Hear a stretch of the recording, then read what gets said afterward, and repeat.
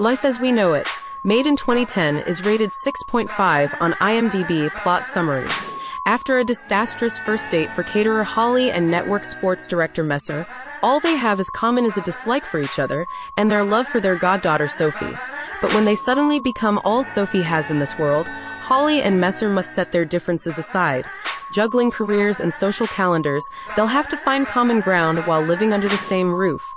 This comedy, romance, and drama film was written by Ian Deichman and directed by Greg Berlanti.